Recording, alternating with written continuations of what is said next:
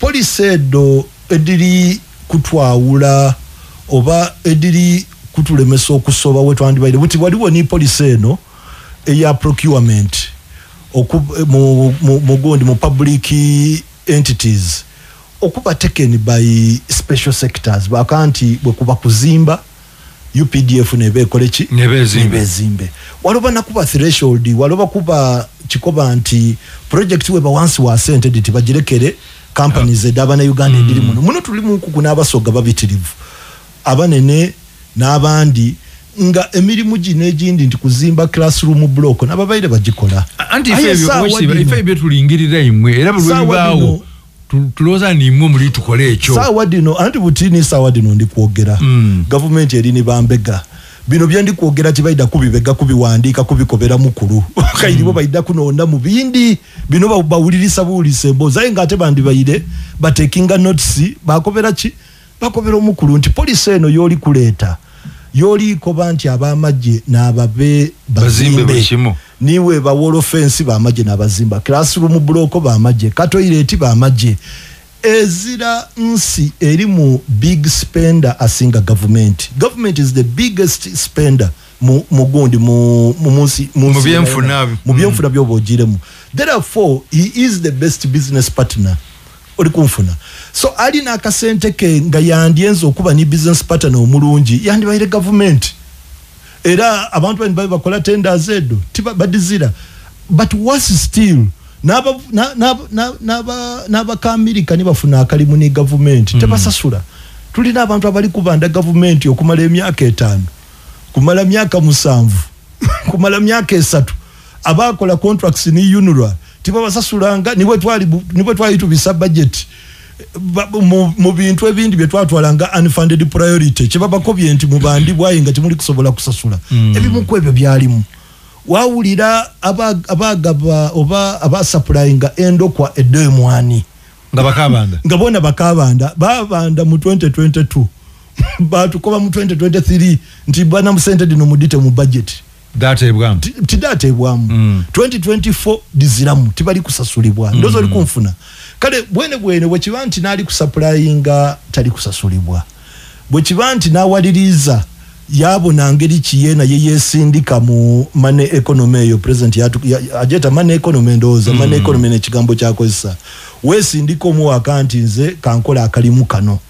oba ni UNRWA mfunye katenda kano ni UNRWA kankakole okusasula balemererwa batuka ku level nti bank sediri mu Uganda muona datuka okufezinga utu bano bebeta batenderas na yala bali mu construction nga high risk partners nti boba wala sente category y'abantu abo tesasula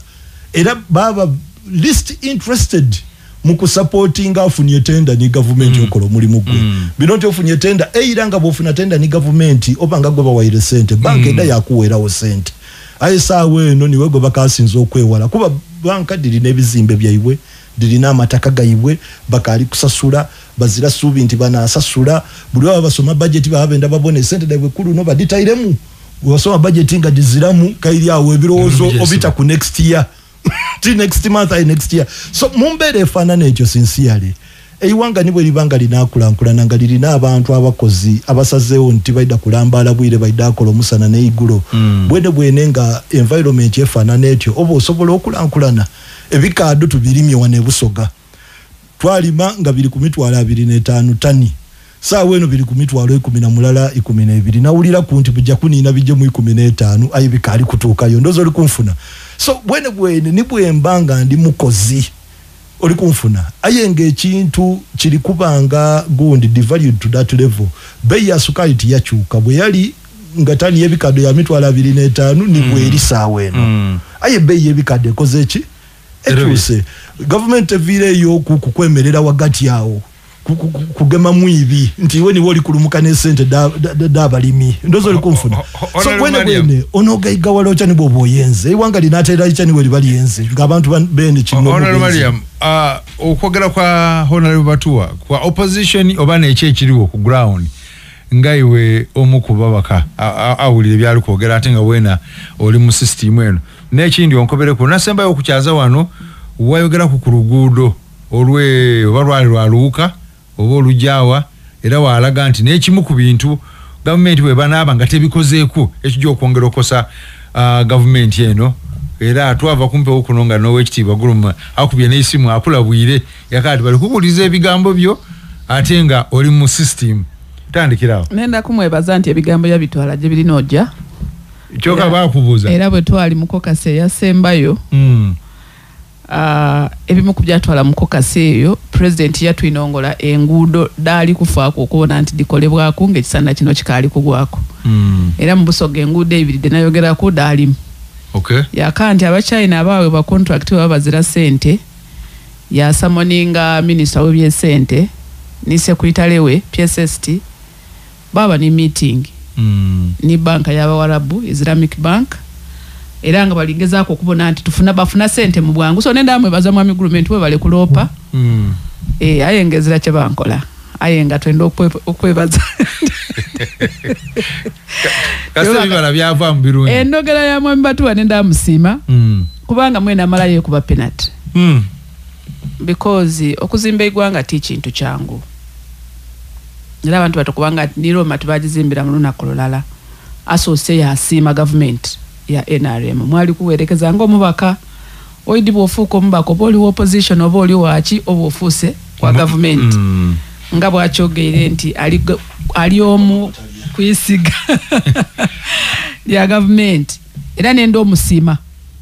abantu opposition abasinga batuka mu parliament balowooza nti okuwakanya buli chida n'ekikufulu wamani ku ground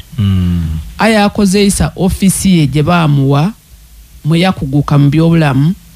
yasobola okufuna nti afaayo kuba bw'oyogera ku Jinja Referral Hospital oba oli kwogera ku Busoga shuwale era nenda amusiima nti ebyo bitono byakolere Jinja Referral Hospital bw'olingira amalwaliro agasinze okuratingibwa obulungi Jinja yabaire yakusatu yakuna bukusinzira ku report yes yabaire awo ku bifo ebyo so nenda amusiima nti ebimu ku byakoze ng'abikolera mu gavumenti ene ya NRM ne bimusobozeisa okutumbula empeereza ya Jinja Regional Referral bino ebindi byali kwogera ku yesu okusomozebwa kubaawo aya atalina kwongera nga bwa negotiating okulobinga ebyo alina kwongera akolagana na gavumenti okusobola obona nti nibino byali kubona nti bikatunigiriza nga abantu abawansi byonna tusobola obisalira eddagala opposition ti kuwakanya opposition kuwa alternatives tubakoba nti tulikola kino kuba otibe kino tikiri gyakola idinda gyenva kino nekirina okola ki ayo bulirwo wakanyanga ozira alternative ozira side bijo olikuwa kitegeeza mweno olinga ataidi kyolikola ki kyoli kwogerako so nze nenda amusima olwekyo ate kino kyakubya ati bo batyame ku mukono ogutalya kina amakulu gaakyo mu ngeri y'okulya tibo batyame kugutalya ime mutyame kugulya ati kugutalya afaanana ati omusala tufuna mulala yeshado minisa wa byabulamu minisa mulamba bwebayo conferences donadonedde byobulamu alina okuba ku delegation ng'etambula era ntero otobola mbona mu bifaanani ni Ruth Achenyi nga batambwire bali ku luya lwayiwanga atalyani nenoni so mu parliament buli ali mwalya bali ku side ewa alternatives ewa tucheta tya mulusonge ekyo ebiduubo ebyendawulo ebyawukana kubire aye nga ti byona byona nti bawe byawukana ayina byakirizagana ne government ebimusobozeisa okutuusa obuweereza eri abantu obwakoze eki bwaweereza byatagemagana na government niyo byali kwogeraku sukali w'ebikadde okwika ebbeeyi ebikadde okwika nga sukali tayise nti waliwo regulatory frameworks awe editalikola bulungi so ebyo tuikirizagana nabyo wairenze ndiwe NRM ze nabyo ntakola ki byentayikirizagana nabo benkuba nti no kino tikyali baire bwe kitinga twayogera ku kyoluguudo kulule ate omuntu yakitwala mu ngeri embi yesebo tweyanze ege gasukali bwana neze kuchiwa context kuba kyamba omuntu wabulido bwategera context ayogera buli mukulembeze yawulira nti bwosala ebbeeyi y'ebikadde okuva ku mitwalo 25 paka ku mitwalo 18 oba ogisazeemu wagati olowoozesa ensi nti sukaali eyagulanga ku 4,000 ndidi nti tiwa 4,000 aye yagulanga ku 4,000 bwewagulanga ebikadde ku mitwalo 25 nti ye naasaze kitundu ayize ku 2,000 era nekiri kuwaliriza okumutunda okugula ebikaado ku mitwalo 10 n'omulala nti eno beeyi ogisaze wagati kuba nere ye mutunda sukali beeyi yakutuka wagati yalinga ku 10 kilo ali ku 20 kilo ndozo oli kunfuna ayo bwe kibanga ekifaananyi kityo tini bwe kiri ng'omuntu wa buliido okagula sukali ku 10 ni sawa abantu abo tubafundulira amaiso ni sawa mweno okwegayita kuifa abo opposition okufundula amaiso eri government bali kutuiba nga muliwa kuba basoga tuli bakalukani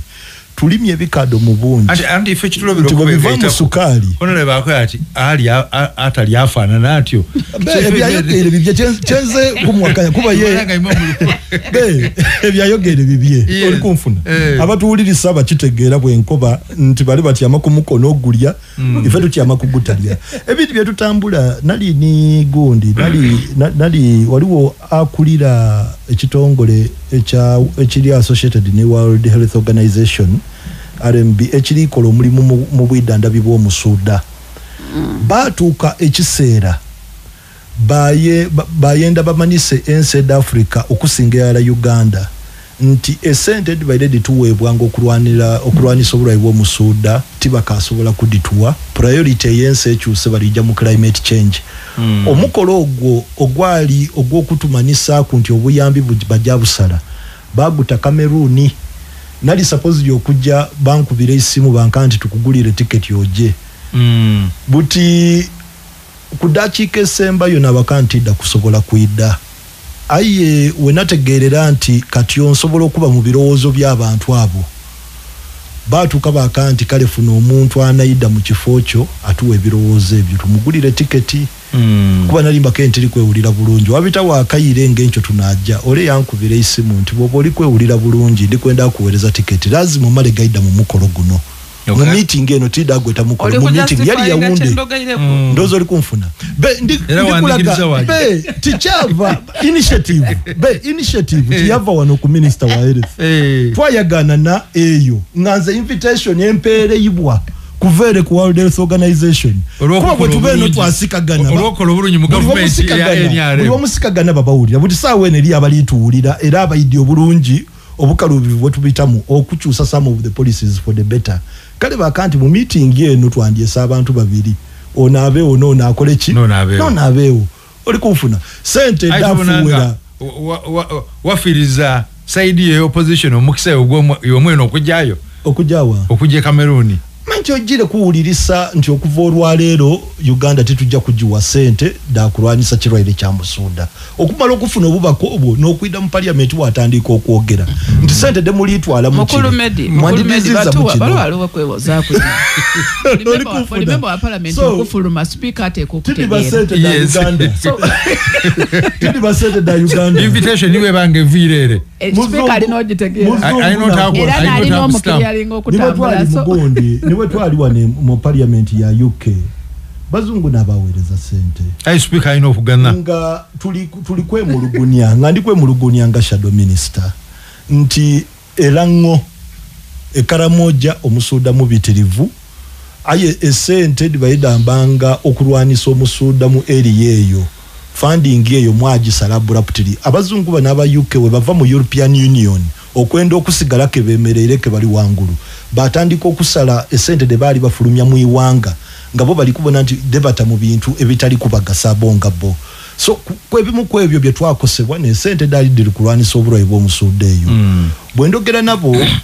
bandeta mu parliament yaibwe nayogera ne yali anfaana na shadow minister wa health saawe no government yaibwe neri mbukulembeze era saawe no gwe nayogera naye kiseera ekyo saawe no minister nga tuligezaako kubako baba reinstating sente ndozo oli kunfuna actually ebyo n'ebimu ku byenkoze byetatera na kwogera kugundi ku mikutu aye nga at least mukama wange leader of opposition at the time nga abidi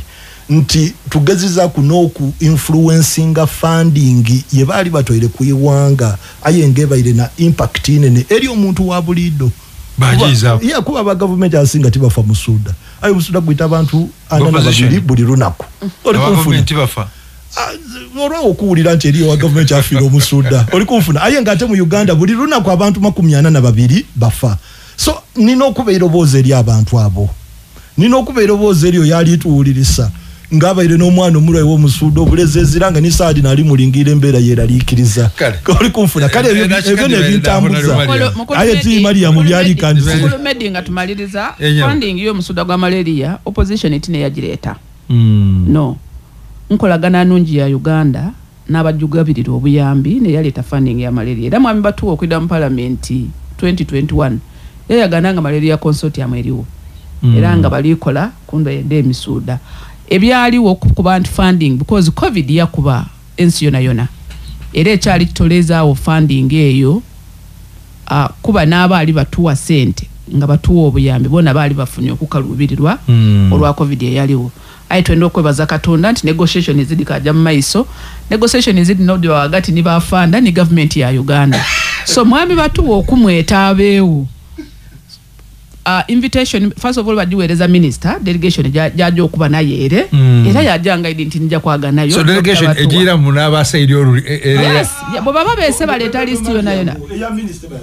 eno yenajja mu UK ni minister tiyaliyo tusose ya Cameroon yes bandi takuba bali bisamawulire mabi nti bano okuvorwa lero tituli kuba wa sente gale wakati wena idawulire era naje nawulira era kyobona nti awandi era we twali muguni mu budget y'omwaka guno for the first time twatamu ni sente diggulo obulezi bwo musuda at least billion 5 aye nga bakali kutusalira kuirala aye bakantutandise bajanga bakendeza opposition yayambye etya government yo ya NRM okutambuza emirimu kuba ife betubeeno tuulira opposition abantu obogera balaga nti opposition ezza kyamaani kyeri kuyamba eyambye etya iwe okubona nti mbutuufu opposition eno singa oba oli awo tiyakola kino tikyandibaire kiti mukulu Medi singa opposition teyamba singa government ya NRM tiyayizaawo bibina bya bufuzi aye abanonereza abagemagana politics baabona nti buli lwoba n'omuntu akuvuganya osobola okwetereza